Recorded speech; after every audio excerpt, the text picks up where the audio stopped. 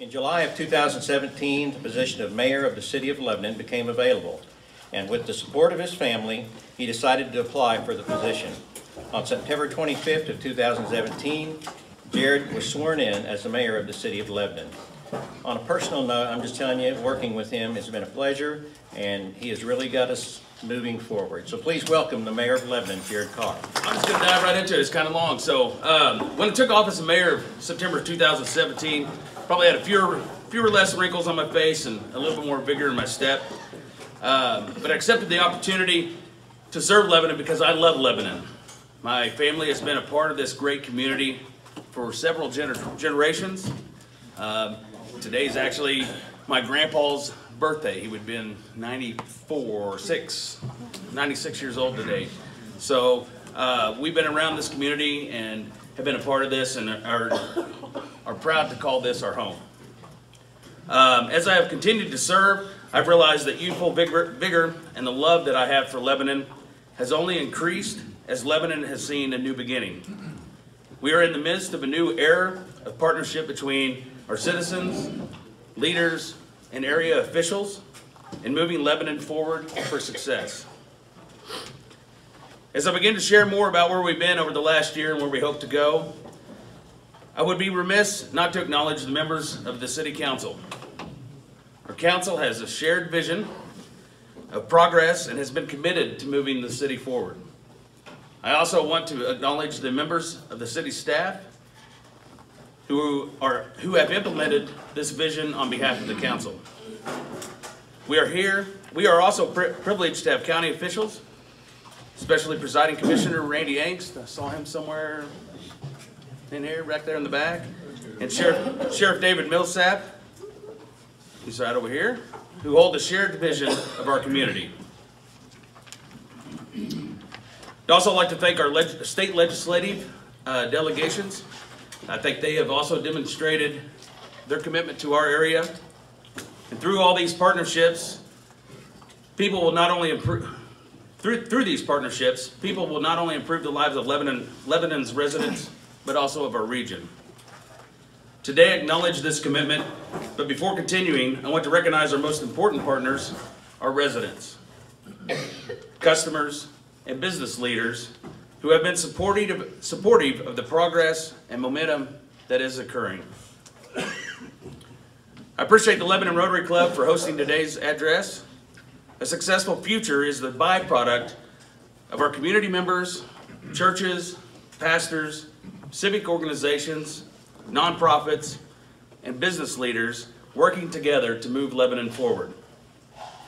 We would not be successful as we are without these vital partnerships. Today, it is my privilege to proclaim the state of Lebanon is strong and will continue to be strong as we partner together and to continue moving Lebanon forward for success. Now, all cities face good times and bad times. Thankfully, we are living in one of those good periods. But even when times are good, there is always more work to do. Today, I hope to highlight a few of our accomplishments from the last year and bring attention to some of the great things that we have coming. 2018 was a year of action in the city of Lebanon. It was a year that seemed to bring with it a renewed sense of purpose, the dawning of a new era, if you will. A year ago, we welcomed our new city administrator, Michael Shoemaker, to the organization. And Mike immediately went to work implementing council's vision and rallying our dedicated city staff together to heal the wounds of the past and begin working as a cohesive body to help usher in this new era of progress in Lebanon. Mike, thank you very much for that, and thank you to the city staff here. I think they deserve a round of applause.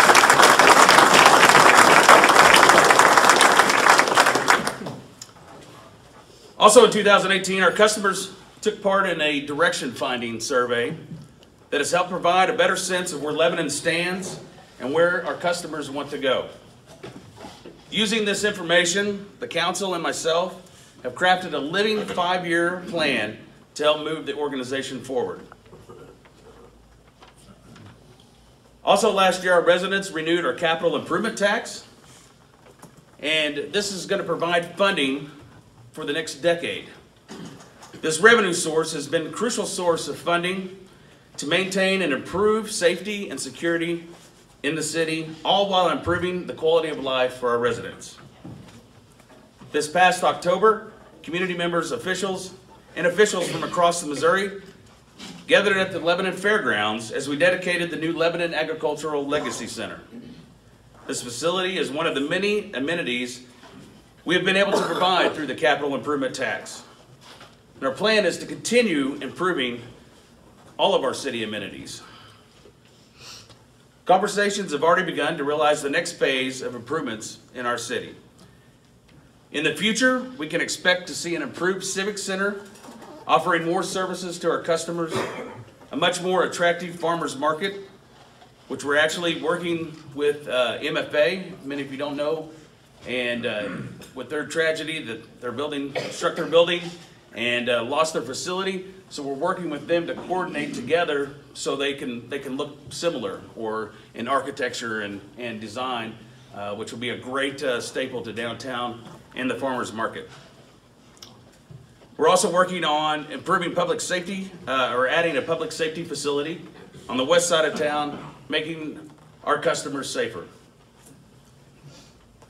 Through the help with Chief Halstead, we've instituted a night watch program in our police department that has helped increase the sense of security for our business owners. There's rarely a week that passes that our police department is not recognized for this effort. Many of you may have received a card on the front of your businesses, and that means the police are checking that out every night, and they do. I don't know how many they've done, a couple thousand of those that of the night watch, and that's a brilliant idea. Love it. They've also implemented a neighborhood watch program that is certain to help reduce crime and build a stronger sense of community within our neighborhoods. Our fire department, with the help of Chief Snyder here, has resurrected its free smoke detector program. And hundreds of smoke detectors have been installed in homes all around the city. Public Works Department, see Richard back over there, continues to serve our customers, providing clean water, quality utilities, improved roadways, and clear signage throughout the community.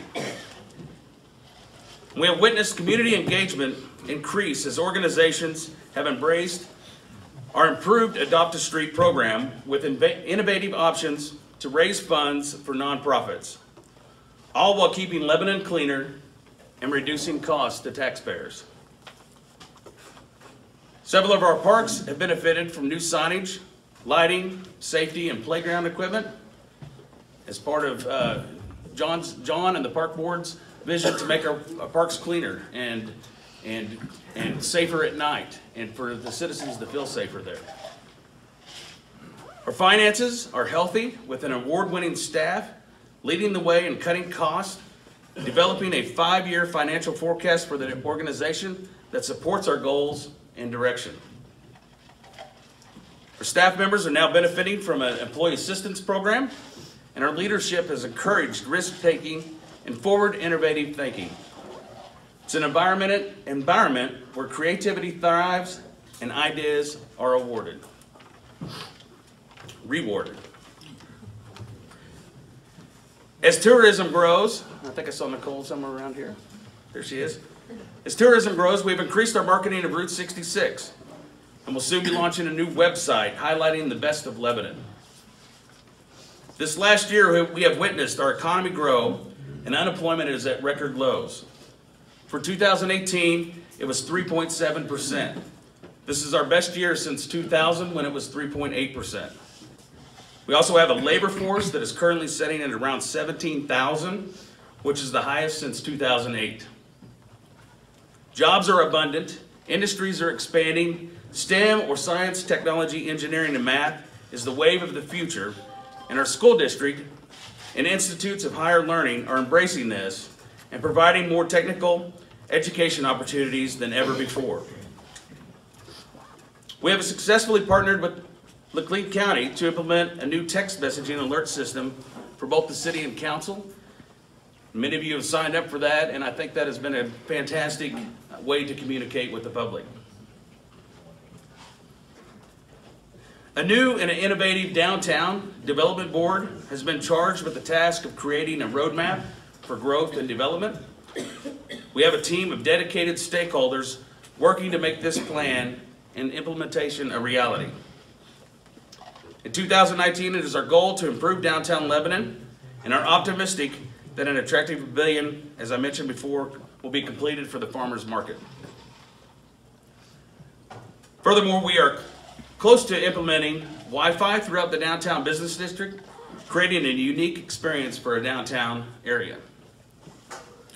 Ultimately, we hope to see an invigorated downtown Lebanon, a safe, thriving downtown where families can shop, eat, and have a good time. It is our goal to improve our youth sports program and increase the amenities of our parks, including taking the beginning steps of developing more walking and bike trails. It's also our goal to use science to establish and implement a more data-driven approach to crime and traffic safety in our police department. In the fire department, leaders are working to achieve a fire extinguisher training program for businesses in the city, and there will continue to be an effort to expand our fire prevention activities. We are also developing new ways to dialogue with community groups and hope to expand those programs in 2019. Despite all the forward progress that we've made, it is imperative we embrace the growth and momentum we see to make Lebanon's future even brighter. The city and our partners at Lebanon Regional Economic Development and Corporation are moving forward with an innovative approach, increasing our housing stock.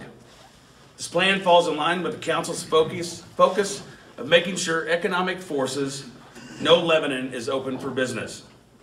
In our city, business and workforce development is a high priority. Housing studies have noted a deficit in affordable homes and the number of available housing units in the $100,000 to $200,000 range. We have more than 400 lots in the city ready for construction today, many of which are left over from the nationwide housing crash of 2007. Council, with the passing of Resolution 442 in February, which would have been this last Monday if I'd have delivered this in February, but in February, Council and I are making a priority to provide housing for our great workforce with incentives to begin moving dirt within this 12-month period here, and see a new stock of homes available within 2 years. These incentives will also focus on the redevelopment of existing structures as well. As I mentioned earlier, in 2018, we completed a direction finder survey. Our residents rated the customer service provided by our city staff as superior, an achievement rare in most cities. And I want to give them a round of applause again. I believe their rating was around 84, and the guy that conducted the survey for us, the company, said the nationwide average was around 65 or something. So, and for a community of our size to get an 84 was unheard of. You never had heard of a community that high. So, and that goes to our city staff. The areas our citizens are asked to focus on included the flow of traffic and managing congestion, maintenance of city streets and facilities, and enforcement of city codes and ordinances. We heard your call to action, and we are working on solutions. Our street division is conducting studies looking for alternate ways to reduce the traffic during rush hour on Jefferson. Plans are underway, and we actually approved this a couple of council meetings ago for the realignment of Springfield Road in hopes of creating an alternate route for locals to move easier around the city. And we are working with MoDOT, you may have seen them out on Jefferson, to better synchronize our traffic lights and create an optimal flow of traffic. With the approval of the capital improvement tax, you have provided the mandate that will allow us to maintain our facilities. With that revenue in place, we are formulating long-term solutions to keep our facilities in good shape and be able to improve them as we go. The council is also working with our code enforcement officials to empower and provide a variety of tools to improve safety in Lebanon and increase the attractiveness of our city. We actually passed those last Monday at a council meeting on redoing our nuisance ordinances. That was kind of the first step in getting that process going. The survey also demonstrated to us the desire for greater dialogue and communication with the public, and we have listened. The city has increased our presence on social media. We have worked to provide more frequent information to our media partners. We have launched the text messaging system and have held several town hall meetings and community engagement events. And we will strive continually to increase our communications in the future. Lebanon has a rich and beautiful history, and this city truly does live up to the motto of friendly people, friendly place. Our citizens' love of their city and their neighbors is what makes this place people want to call home. Countless people work behind the scenes for countless hours and countless ways to mentor our children, meet the needs of the less fortunate, beautify our community, and celebrate our history. These volunteers are the backbone of our city and the truth behind our motto. In 2019, began a tradition of celebrating our citizens and the ones who tirelessly invest in our community.